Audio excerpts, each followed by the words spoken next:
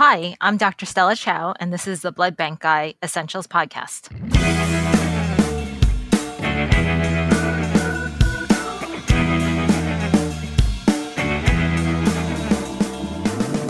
Hi, everyone, and welcome to Blood Bank Guy Essentials, the podcast designed to help you learn the essentials of transfusion medicine. My name is Joe Chaffin, and I am, as always, your host. This episode is one I've really looked forward to for quite a while. I am getting the opportunity to speak to international sickle cell transfusion expert Dr. Stella Chou about her surprising findings about antibody formation in sickle cell disease. But you should know first that this is a continuing education episode, and the free continuing education credit is provided by transfusionnews.com. Transfusion News is brought to you by Biorad, who has no editorial input into the podcast. This podcast offers a continuing education activity where you can earn several different types of credit, and that includes 1 AMA PRA Category 1 credit, 1 contact hour of ASCLS PACE program credit, or 1 American Board of Pathology self-assessment module for continuing certification. To receive credit for this activity, to review the accreditation information and related disclosures, just go to www.wileyhealthlearning.com/transfusionnews. So at least 3 different times on this podcast, people have mentioned Dr. Stella Chou's 2013 article in Blood, which I will link on the show page, by the way, on how even when we match sickle cell patients the best way that we can, and by the way, that's usually matching for the Rh, C, and E antigens, as well as big K in the Cal system, and preferably with blood from African American donors, despite all that, many patients with sickle cell disease still make antibodies. And that by itself made me very interested in talking to Stella. But when she and her esteemed group, which includes friend of the podcast, Dr. Connie Westhoff, put out a follow-up in late 2018 that started to explain the why behind those findings, I have to admit, I was hooked.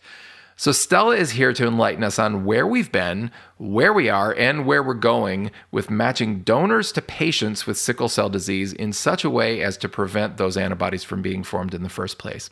So let me tell you a little bit about Stella before I bring her on. Dr. Stella Chou is an associate professor of pediatrics at the Perelman School of Medicine at the University of Pennsylvania. She practices pediatric hematology and transfusion medicine at the Children's Hospital of Philadelphia, with a particular interest in patients with sickle cell disease, of course. Her work has demonstrated that inherence of variant blood group antigens in patients with sickle cell disease contributes to their high rate of red cell antibody formation, and that's what we're going to discuss today. She also does extensive research, including heavy-duty work with induced pluripotent stem cells and primary human cells, in an effort to try and identify new approaches to minimize alloimmunization, to reduce complications, and improve therapy. I can't wait for you to hear Stella talk today about preventing antibodies in sickle cell disease. So without any further waiting, here's my interview with Dr. Stella Chou.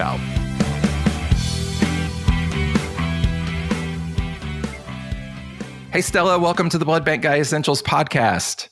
Hi, happy to be here. It's so great to have you. You know, I was mentioning to you before we started that I have heard your name so many times over the last 3 years I've been doing this podcast in association with some landmark work that you've done in sickle cell disease. So it's just such an honor to actually talk to the great Stella Chou. How cool is that, right? Come on. Well, that is really, really nice. But I think what we're trying to do here is just help our patients and make people aware of what we have to think about when we transfuse our patients with sickle cell disease. Absolutely. And I know that you are someone who has not only done a lot of great research in terms of sickle cell disease, but you're actually in your actual practice. Do you actually see real live patients with sickle cell? I do. I'm a pediatric hematologist, so I see patients in the hematology clinic so that we see them just for their preventative care or if they have had a recent complication and admitted to the hospital. And then I also see patients in the apheresis unit where at Children's Hospital Philadelphia, we have a pretty large chronically transfused patient population who gets their red cell transfusions by erythrocytophoresis. So I see the patients there as well. You have expertise on both sides of this, and that's really something that I think is unique for you that brings a really great perspective. So Stella, I wonder if we could just start off just with the very bare basics. I mean, I have done a podcast a couple of years ago on really bare bones essentials of transfusion in sickle cell disease. I want to cover a little bit of that same ground, but your research has led you to some really cool places that I want to make sure we get to as well. But for those that are just kind of getting started in blood bank world, those who maybe don't have a ton of expertise, I wonder if you could just start with a really brief discussion on what sickle cell disease is and kind of what are the ways that people with sickle cell disease interact with both blood banks and hematologists, people like you. Well, so patients with sickle cell disease have a chronic anemia.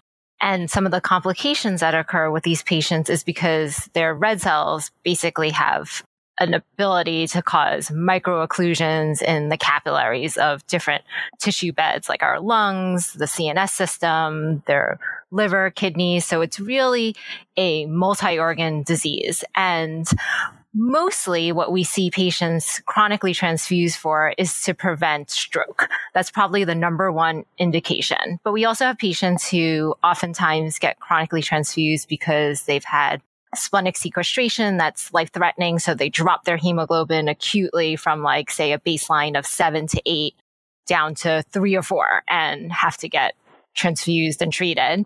Sometimes for patients who have multiple episodes of acute chest syndrome where they're having the vasoocclusion in their lung and it causes hypoxia and anemia. And for those patients who end up being treated in the intensive care unit or require multiple admissions with transfusion, we will recommend that they go on a course of chronic transfusion. And I think it's important to know that this is a really exciting time for sickle cell disease. You're probably aware that gene therapy is something many, many labs and actually pharmaceutical companies are working on.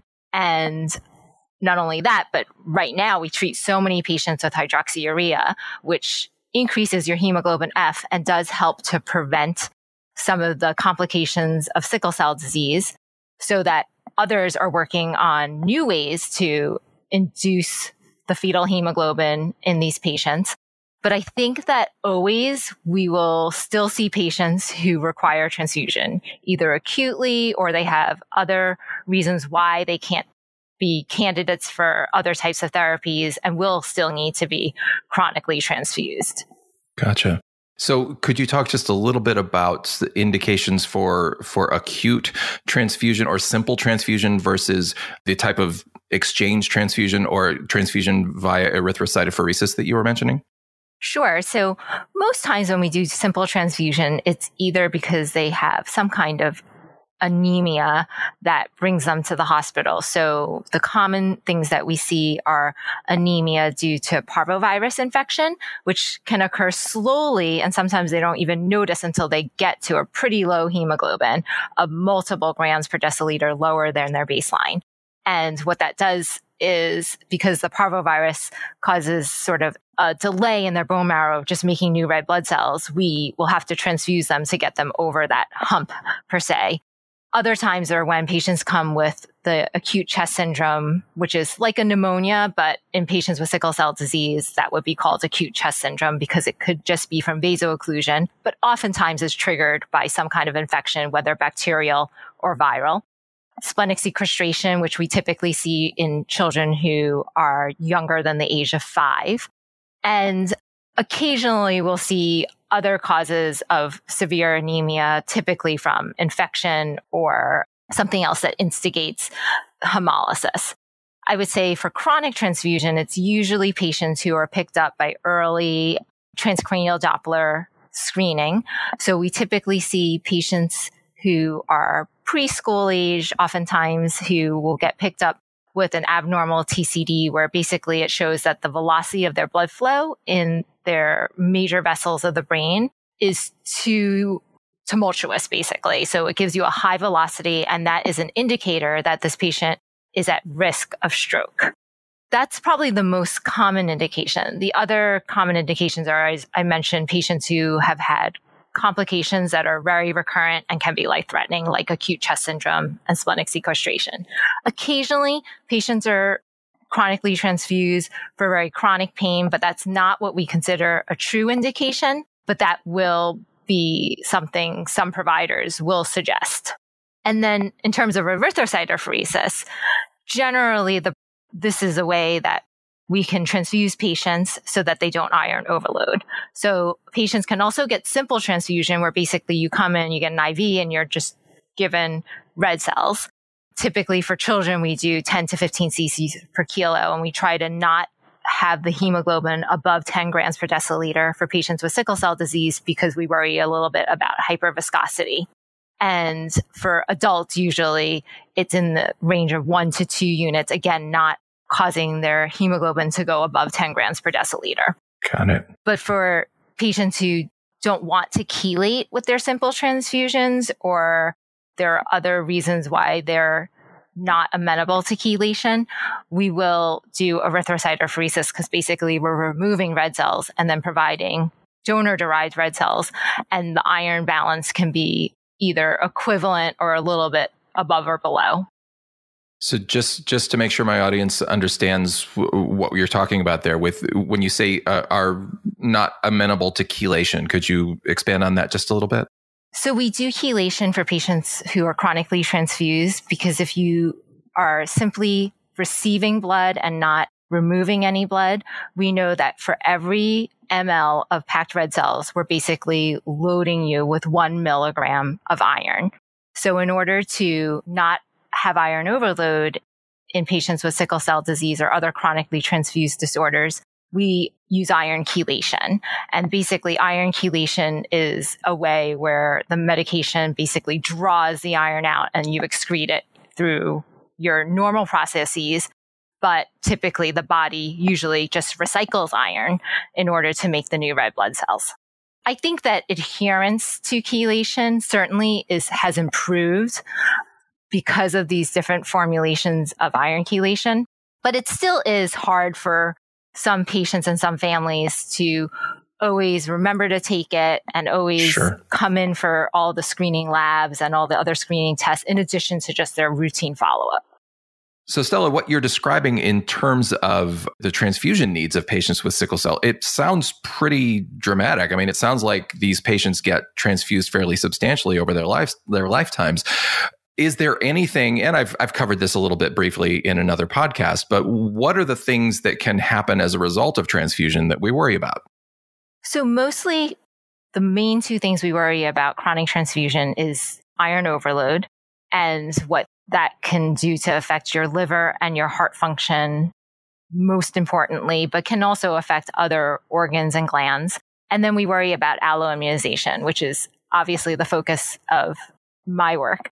Yes. And this is problematic because for patients with sickle cell disease, once they become alloimmunized, it's often found that patients become further alloimmunized. And for some patients, it becomes very difficult to find compatible blood to transfuse them in, or it takes longer and the evaluation of the blood bank takes longer. Then we have to request special units from your blood supplier. And so in an acute setting, if they were to just present to the emergency room, say, with very severe anemia that could be life-threatening, we are put in a position where we don't have blood.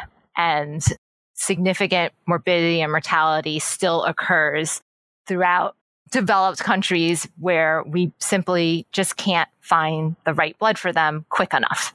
Those situations are obviously things that we want to keep from happening. So how have we done that over the years, Stella? What have been kind of the traditional strategies maybe that blood banks and hematologists have used to try and reduce that alloimmunization? So I think judicious use of transfusion is really important. So really, we should think hard when we transfuse a patient with sickle cell disease, whether they need it or whether it's making you feel better to just get their hemoglobin up. And then the primary thing that has occurred is to provide limited extended matching for patients with sickle cell disease. So whereas you and I would likely only get matched for ABO and RHD, for patients with sickle cell disease, starting from approximately the mid-90s, we've matched them for 2 Rh antigens, big C and big E. And some institutions actually specifically match for little c and little e, so all Rh antigens, and for Kel, so big K, because those have been historically the ones where they're mismatched the most and are immunogenic too. Okay. And this has significantly reduced the rates of alloimmunization. So one thing that I think is really important to think about, and is sort of my soapbox, is that oftentimes people will quote what the rate of alloimmunization is and give a percentage. And that's actually very different from place to place. So for instance, at a place that just looks at alloimmunization across, say, 1 or 2 years, they might have a prevalence of alloimmunization that's a snapshot in time of, say, 10%. But if you are, for instance, an institution like ours where we've followed patients for some decades because we have a few patients in our apheresis service who are adults and have transitioned to adult care, but their providers can't provide them with erythrocytophoresis, so we continue to provide that service for them. So if you look at a very long period of time, our prevalence of alloimmunization is going to be much higher. It'll, say, be 50% for our chronically transfused population. But so what I think is really important and what I really want to see the field moving towards is always providing the rate of alloimmunization per unit transfused. Because, for instance, when we just ABO and dematch, the rates of alloimmunization in the literature are somewhere between 1.5 to 3.5 antibodies made per 100 units transfused. Okay. Then when people reported out their rates for CE and Kel matching, we found that we cut that by 5 to 10 times less. So the rate of alloimmunization is somewhere on the order of 0.25 to, say, 0.6 alloantibodies formed per 100 units transfused. And this could be for an institution that might have an alloimmunization prevalence of, say, 15% in their chronically transfused population. But we actually have a much higher prevalence in our chronically transfused population, maybe about 50%, but our alloimmunization rate per 100 units transfused is 0.3. We know that just in general, patients with sickle cell disease form alloantibodies at a much, much greater rate than the general population, but probably also, at least from our own experience, at a much higher rate than those with thalassemia, for instance, who are often chronically transfused or receive a fair number of episodic or simple transfusions over their lifetime. Or, for instance, patients with other chronic anemias, such as Diamond-Blackfan anemia, or patients with myelodysplastic syndrome, and even patients with oncologic disorders who require a lot of transfusions over a period of time. Got it. So let me ask you this, Stella, and this is me playing devil's advocate for just a second. Well, why don't we, if we know that patients with sickle cell make these antibodies, that they are at high risk, such high risk for alloimmunization, why don't we just start from the beginning and match them for everything we possibly can right from the start? We would love to, and maybe one day we will get to at least the most common clinically significant antigens. Because with DNA-based assays, we probably can make that pretty high throughput. I think the challenges we have right now are finding enough appropriate donors. So here in Philadelphia, we're really lucky that several decades ago, CHOP partnered with the American Red Cross. Particularly, I just want to give a shout out to Dr. Kim Smith-Whitley, who really worked really hard to increase African-American donations, because most minority ethnic groups in the U.S. donate less than our general European-based population. So that's true for African-Americans, for Asians, for Hispanics. And so she went out there and sort of grassroots went to the communities to help establish this program to increase African-American donations, because we know that finding the correct matches for CE and Kel are much easier amongst African-American donors. And if we were to try to match them, for instance, for the KID and the Duffy and big S and little s, with every antigen that we add on to match for, it becomes more difficult to find the number of units. And when we get to erythrocytophoresis, where we are providing anywhere from 2 units per session for a pretty small child to up to 10 units sometimes for an adult male, you can imagine finding 10 units of blood that, say, is lacking 6 antigens can be quite challenging. Yes. So I think increasing African-American donations throughout the U.S. is really important. But then also, we probably need to find a way to make it a little bit more high throughput in terms of testing the donors. So with serologic testing, it's really labor intensive. Now we know that a lot of donor centers are using genotyping or DNA-based assays to predict the antigen phenotypes of donors and patients. And that'll probably allow us to get there, I hope, sometime during my career. And we're going to absolutely talk about some of the work that you've done to try and figure out how well that can work. So we will get to that when we talk about your really impressive 2018 paper. But before we get there, Stella, I wonder if we can just go back in time a little bit. You were mentioning that the traditional ways that people have used to try and prevent alloimmunization in sickle cell included, of course, judicious use of blood in these patients, phenotype matched red cells, at least for CE and big K, as you mentioned before, and increasing minority donations. That was kind of the landscape onto which you dropped your 2013 paper in Blood that I really have, as I said, I've mentioned before that I've heard about this paper for so long, and I'm so glad to talk to you about it. It was called High Prevalence of Red Blood Cell Alloimmunization in Sickle Cell Disease Despite Transfusion from Rh-matched Minority Donors. And I think this paper really opened a lot of eyes, Stella. It certainly opened mine. And I wonder if you would just kind of take us through what you guys were thinking when you decided to do this paper, what was the impetus for it, and just the basics of the paper, and let's talk about that as we go through. Sure. So basically, here we had been transfusing patients with this blue tag program of African American donors for almost, I would say, 15 years, pretty consistently, because the program had taken a few years to grow at first.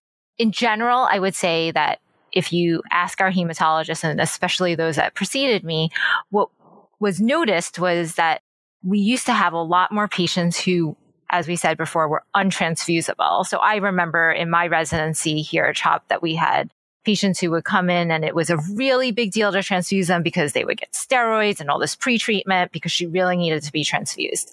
And that really stuck in my mind. But most of the time she could get transfused when necessary. Basically, nobody had really looked at our alloimmunization rates after this 15-year period of transfusing patients with Rh-matched minority donations. And so basically, coming out of fellowship, I took it on as a project. And at first, what I first noticed was, hey, this patient's big E negative, and they made an anti-big E. Or this patient's big C negative, and they made an anti-big C. And I, at first, was like, I think we're not getting the right blood.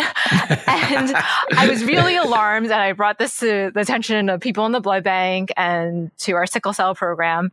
And basically, when we went through carefully and looked at the whole cohort, we found that Rh antibodies, or antibodies directed against the Rh system, were actually the most common antibody that we saw.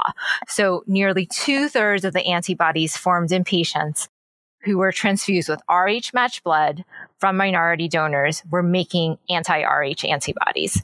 And I have to interrupt you, Stella, because that is such a mind-blowing thing to me that I think those that are learning blood bank need to hear that again. So again, if you wouldn't mind, just say that last part one more time. Sure. What proportion were Rh in people that you were Rh matching? 2/3. Wow. So 2/3 of our patients who were getting matched for CE and KEL were still becoming alloimmunized to the Rh system. Wow. Which was very surprising to us. I have to say, on the flip side, we did see that we had probably less cases of alloimmunization to some of the KID and the Duffy antigens than probably if you didn't have African American units, one would see. So I think there was some benefit in that sense. I will also say that in our experience, we really don't have untransfusable patients. We have maybe one right now that we would like to transfuse, but we don't transfuse because he's multiply alloimmunized and has had severe life-threatening delayed hemolytic transfusion reactions basically every time we try to transfuse him. But I think more importantly, for these patients who have made anti-Rh antibodies, what it means is that we have to always make sure that we have time enough to do a full evaluation with their antibodies, their type and screen. And for many of these patients, they're requiring additional antigen negative blood. And I think the part that is the hardest for me to accept is the patients who are D positive and make anti-D. And essentially, every blood bank will honor that anti-D. So these are D positive patients now who require D negative blood. I was just going to say that hurts my heart as a blood banker with the difficulty with keeping Rh negative units, as you well know. It's a big challenge. Right. So I had met Connie Westhoff a few years prior. And as you know, and many people know, she's sort of the queen of Rh. And so we basically started to collaborate and we started to look at the Rh genotypes of all of these patients. And we found that many patients, so almost the majority of the patients, have at least one Rh allele that is not what we would consider conventional.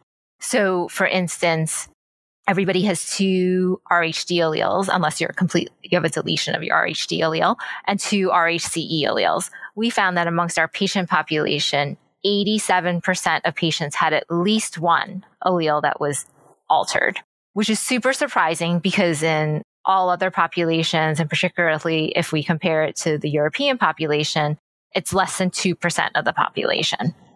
Wow. So we went back and then we correlated those that had altered or variant alleles with their alloimmunization history. And so, for instance, say someone is homozygous for the RHD allele DAO4, then their red blood cells will express only DAO4, which is something we consider a partial RHD antigen, meaning that they're missing some piece of RHD. So one or more epitopes of the conventional RHD. And by missing that, if they get exposed to conventional D antigen, because they type as D positive, they can by all means get D positive blood, they can become alloimmunized to the D antigen. So we will detect an anti-D in their plasma or serum. And so historically, if you look back at some of the literature of alloimmunization in patients with sickle cell disease, what many had considered autoantibodies, so a D positive patient making anti-D or a little E positive patient who made anti-little e, those are always thought to be autoantibodies. But now we know that some of those patients, or most of those patients, probably that antibody was not an autoantibody, but actually an alloantibody because they lack some epitope of the conventional Rh antigen to which they have become immunized to. Totally get it. I want to make sure that we ask the kind of the elephant in the room, so what question. And that's this. So you found that even with these patients who are getting matched blood primarily from minority red cell minority donors, that they were still making antibodies to a significant extent. So what I think is important for us to understand, and you mentioned this in the 2013 paper, you describe it more extensively in an early view paper in 2019 that'll be linked as well. The so what question, which is, okay, so they make antibodies. Why do we care so much? What's the big deal from making antibodies? Is this actually causing problems for these patients? So the answer is yes. So what we did was we looked at the patients who had made antibodies and basically went back to their medical records from when they had made the antibody. So the patient made, for instance, this anti-little e in 2005 and looked at their other laboratory parameters, because that's something that, that's not subjective. It's not like, oh, they had more scleral icterus at the time, or they felt more tired at the time. So particularly for patients who are chronically transfused, our practice is to always get a CBC and a hemoglobin quantification prior to the transfusion, whether it's simple transfusion or by red cell exchange. And basically the goal is for most of these patients to maintain their hemoglobin S less than 30%. But for some, it's less than 50%. Those are usually the two numbers that we are making our basically highest hemoglobin S that we want to see prior to transfusion. And so we went back and we looked at the preceding 6 to 12 months to the antibody detection and basically calculated a baseline hemoglobin and a baseline hemoglobin S for each of these patients that had made an antibody and compared their hemoglobin and their hemoglobin S at the time of antibody detection to what we considered baseline from their last 6 to 12 months of transfusion. And what we used was a pretty stringent cutoff of they had to be above 2 standard deviations of their own baseline value of either having a higher hemoglobin S. So if normally they came in, say, at 28% was their average, but today we found that anti-Lil E and it was 45%. That was likely going to be out 2 standard deviations away from their average. Or if their hemoglobin was 2 standard deviations below their average when they came in for their transfusion, then we considered that a delayed transfusion reaction. We were really careful in that paper to not call it a delayed hemolytic transfusion reaction because at the time, a lot of people were giving us just feedback on the side that they didn't really feel like we could call it a delayed hemolytic transfusion reaction because patients weren't coming in with dark urine and really very overt symptoms. But I think that over time, I myself have come to the conclusion that for patients with sickle cell disease where we have this indicator with hemoglobin quants, that if the hemoglobin S is much higher and their hemoglobin A is much lower than what you would expect post-transfusion, what happened to those red cells when they made a new antibody? They've hemolyzed them. So in my mind, yes, that is a hemolytic transfusion reaction.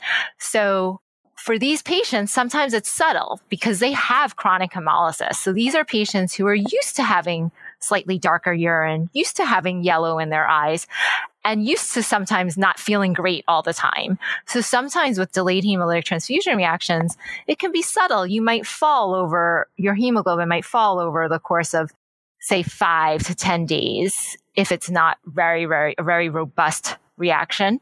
And they're going to make red cells. So if they're dropping their hemoglobin, they are starting to then retic away. And so what we actually found was that some patients could manage to come back up to their baseline hemoglobin with a much higher retic count than they typically would come in at pre-transfusion, but their S level was what was really telling. So we would have patients who typically come in with an S level around 30%, but come in the mid 40s or even as high as 60%. And so I think one of the things for us as clinicians that really makes us pause is the fact that we're trying to transfuse most of these patients who are chronically transfused to prevent stroke.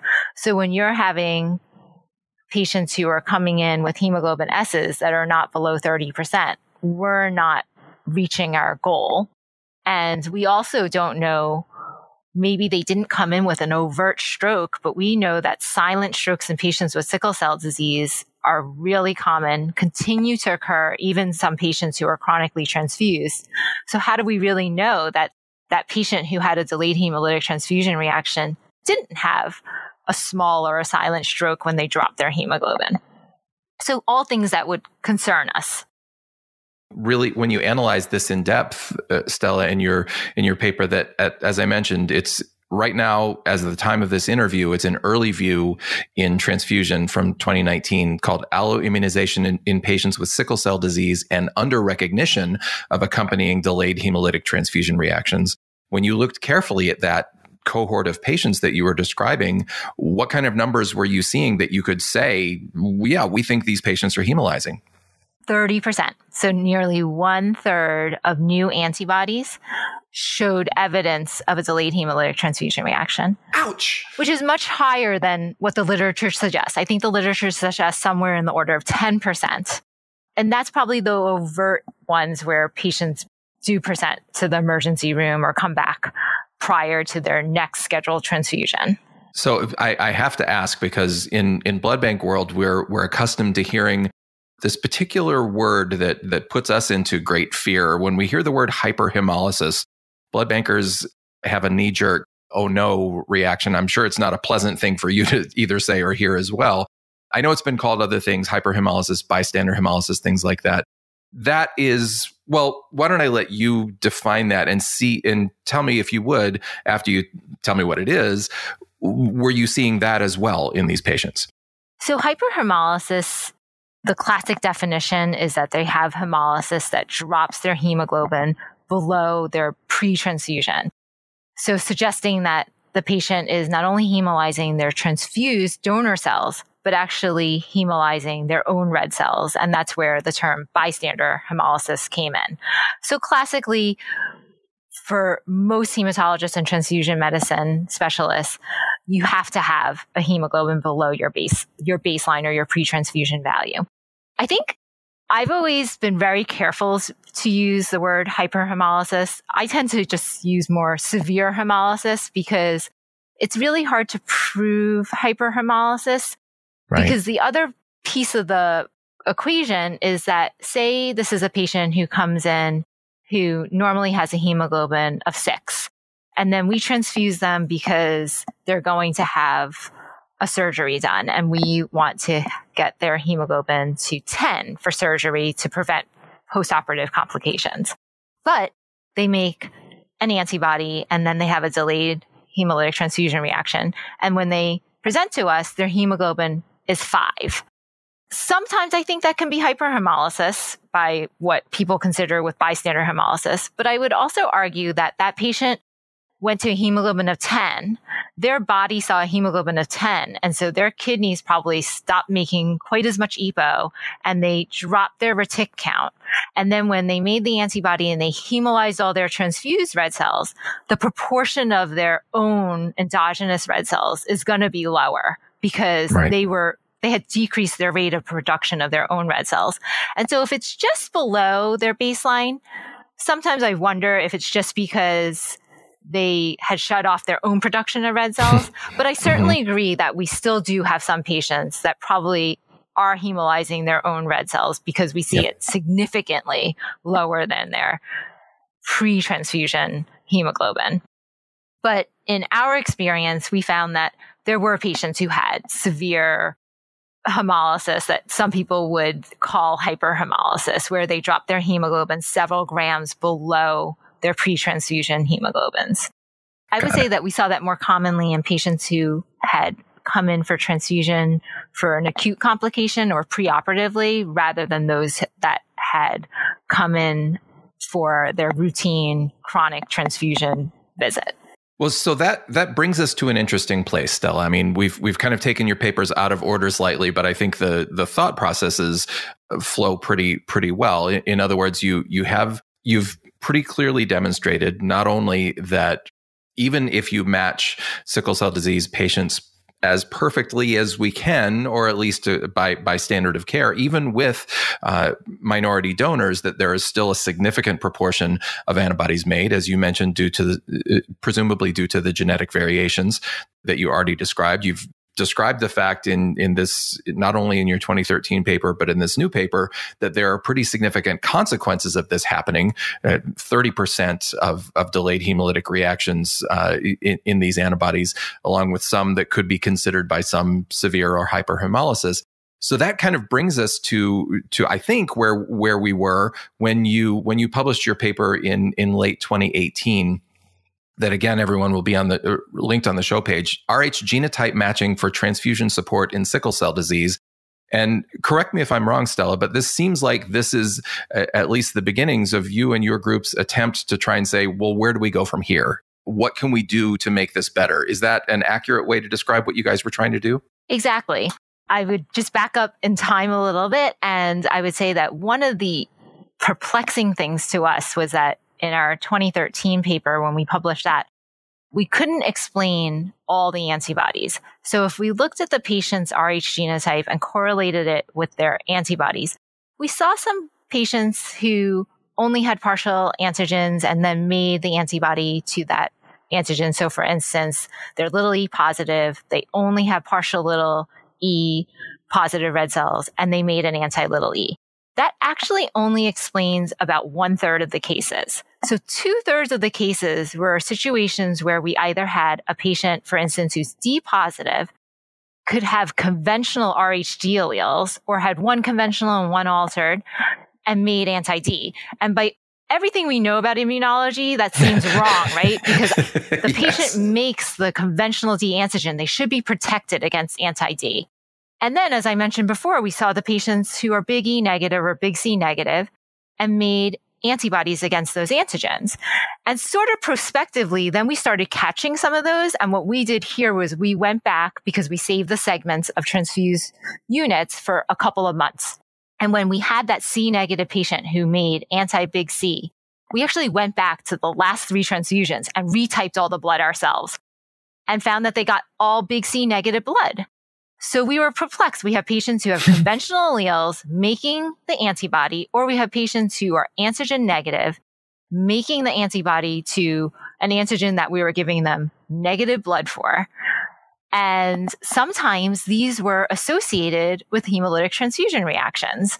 So we were seeing that elevated S on their next transfusion visit. So that actually brought us to looking at the donors more carefully. So there's no suggestion that Rh variation has anything to do with sickle cell disease. It sort of was kind of known that probably it's just the very genetic heterogeneity that we see in Rh is probably just likely because of the very old population that we have in Africans versus the European population, which is much newer. So we went and we looked at African American donors. So we didn't handpick them. We basically took 600 consecutive donors and genotyped them. And what we expected and what we found was that they had the same heterogeneity in the Rh locus as our patients. So pretty much almost all the alleles lined up in the exact same frequency as patients with sickle cell disease who are of African descent. And so that said to us, or we then hypothesize that some of the antibodies that we're seeing are because patients are being exposed to a different variant than their own variant, or they can be conventional and being exposed to another variant and making antibodies. And to confuse things more, we have these things called mimicking antibodies, where basically we think that some donor units that have a variant D antigen can actually elicit an immune response in a patient that makes it look like they made an anti-big C. So even more confusing. Because that's messed up, Stella. Well, that's the limitations of our testing by serology, which, right. I'm not to say anything bad about serology, because serology is fast, inexpensive, and helps us every day. But so basically what that brought us to say was, well, we are in the era of personalized medicine, are we not? And so why not personalize it for patients with sickle cell disease who require chronic transfusion, which basically prevents stroke and many other complications that are life-threatening? And we asked whether it'd be feasible to genotype match patients. So whether we can look at a patient's genotype and then provide them with red cells from donors who would be genotypically compatible. And what we did to answer that question was we sort of took real life data. We went back to our transfusion records for 4 years and basically said patient X was transfused on this day, required this many units, and so on and so forth, because basically one patient with a similar genotype could potentially be competing with another patient with a similar genotype for donor units. And we did, with the help of some very savvy bioinformaticians, did a virtual matching where essentially we basically made a blood bank, a virtual blood bank with African American units and with Caucasian units, and took the frequency of alleles amongst those two populations and built a blood bank inventory, essentially. And then basically every day over 4 years looked to see if we could find the matches for the patients that we needed. And just to put it in perspective, we approximately issue about 30 units of blood per day from our blood bank for patients with sickle cell disease, Monday through Friday, a few on the weekends. And over the course of a year, over the 4 years that we looked at, we were issuing between 6,000 and 7,000 units of blood for patients with sickle cell disease, encompassing approximately 200 patients per year that had required a transfusion or were chronically transfused. And what we found was that if we were to serologically match them with CE-Cal matched units from African American donors, or genotype match them. If we were to give them sort of a perfect genotype match where we match them with only alleles that they had, it would take about 2 times more donors per day recruited to provide genotypically matched cells to these patients.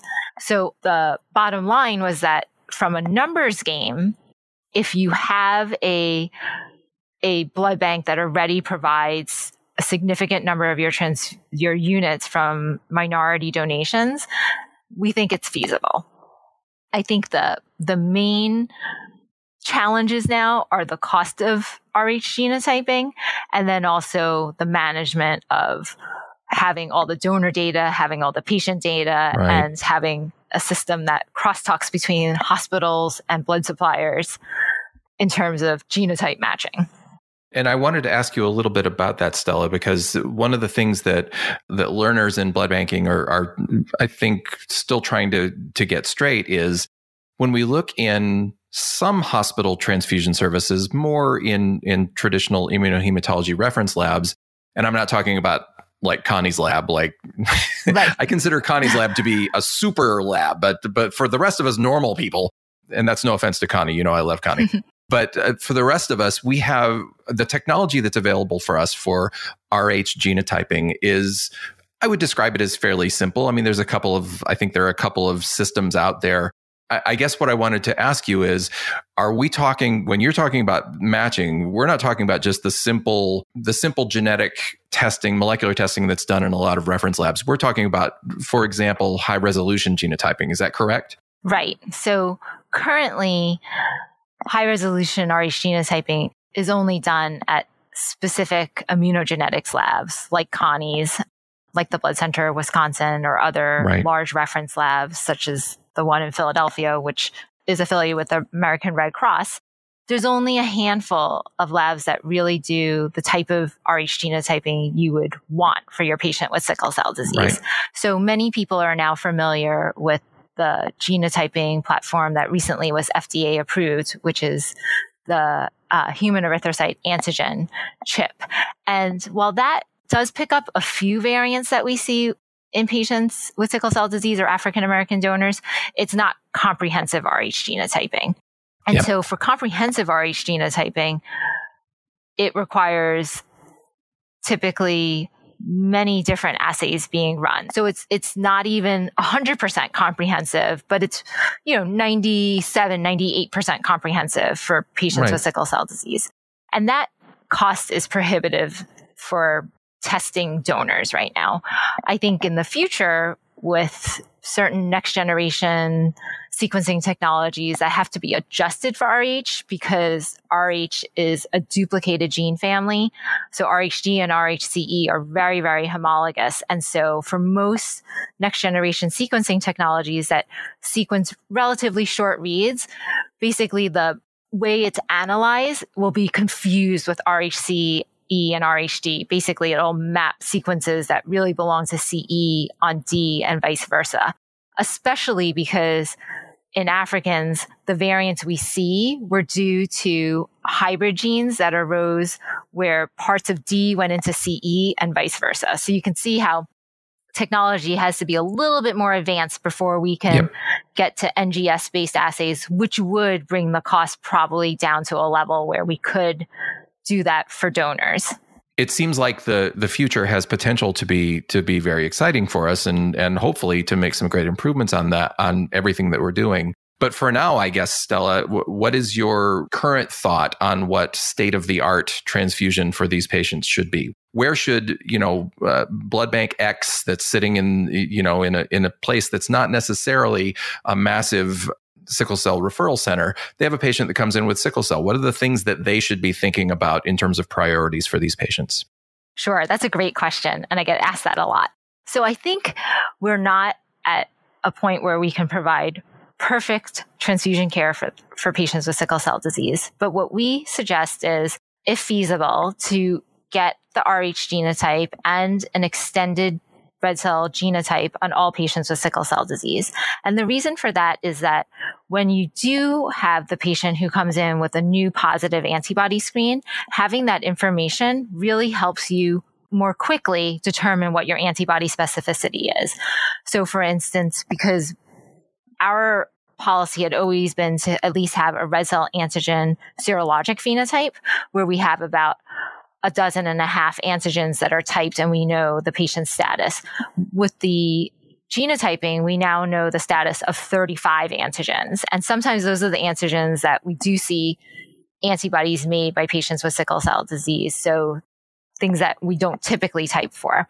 So one, that helps you determine their antibody specificity more quickly, but it also sometimes helps us when we see a patient with particular Rh alleles that have, for instance, homozygous partial little e alleles. When we see that anti-little e, we're not super surprised and we don't keep on working it up and saying like, is it really an anti-little e? It basically says like, this patient had a partial, they were at risk. We knew they were at risk. Right. We couldn't match them for their partial e right now. So they made an anti-little e. So, and that in turn allows us to issue that blood much quicker than if we're still trying to perform the evaluation. And for us and sometimes other blood banks, that evaluation doesn't always happen in-house. It happens at our reference lab, which typically takes 24 to 48 hours, especially if it's not too complicated. And as you know, when people order blood, they want the blood now, not like 48 hours from now. So amazing how that works. Yes. Right. So that's one thing that we think helps. And the other thing that what we've implemented, and I know other institutions who care for a fair number of patients with sickle cell disease have also implemented, is that there's this one allele. It's a hybrid allele where basically a piece of RHCE went into D, and that hybrid allele causes no expression of any D antigen, even though it's actually your D gene, but it causes expression of a partial big C antigen. And these patients type strongly positive for big C. So they typically, when they're matched for blood, they can get big C positive blood. And what one group in France has shown is that 30% of these patients then go on to make anti-big C because they're exposed to conventional big C typically. So for patients that are big C positive, but have this hybrid allele, but do not have another RHCE allele that expresses the conventional big C, we actually put them prophylactically on big C negative blood. So, which is consistent with our policy of providing big C negative patients with big C negative blood. We know this patient population with this partial big C is at very high risk of making anti-big C. So we put them on prophylactic big C negative blood. Interesting. There's a few other cases where if someone's highly alloimmunized, we might, by their genotype, provide them with antigen negative blood, but that's more an individual case by case basis. So basically, I think that having that genotype up front helps you with your antibody identification. And for patients with the big C due to a partial big C, providing prophylactic big C negative blood can help prevent an anti-big C from forming. Aside from that, I think that all patients with sickle cell disease should get Rh and Kel matched blood, which is surprisingly not always the standard of care throughout the US. Yikes. And part of the reason why we say that is because we know that patients who make one antibody are then at risk for forming additional antibodies. So sometimes people think, well, have them demonstrate that they're a responder, they say, that they're a patient with sickle cell disease that will make antibodies, then we'll start antigen matching you. But I think for these patients who might require transfusion in an emergency scenario, we want to prevent all antibodies. I'm right there with you. Completely agree on that. Well, Stella, this has been an amazing experience for me. It's been wonderful to talk to you, to hear your expertise on this, which is tremendous. And I think you've given us a lot of great things to think about and hopefully some really good thoughts moving forward that will help us work with clinicians, us in the blood bank, work with clinicians to make care of patients with sickle cell disease better. So thank you so much for taking the time. Thank you for having me.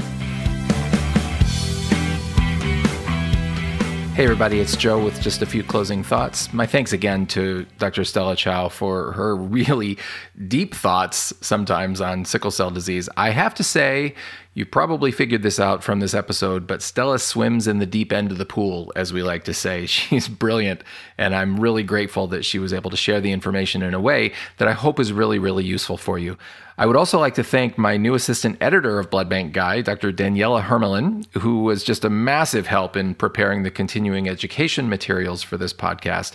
And speaking of those, remember that if you're a physician or laboratorian, you can go to www.wileyhealthlearning.com/transfusion news and get your hour of totally free continuing education credit. And while you're there, you can find tons of other free continuing education episodes, including those from this podcast. My thanks for that, as always, to Transfusion News, to BioRed, who brings you Transfusion News, and to Wiley Health Learning. Again, the show page for this episode is at bbguy.org/070. I would highly recommend that you go there. You can find links to all 3 articles that Stella and I discussed in this episode, and I think they'll be really very, very useful for you. You've heard me say this before, but again, if you can go to Apple Podcasts and give this podcast a rating and a review, it can really help get it in front of more people, which is, again, what I'm trying to do. Thank you so much for those of you who have already done so.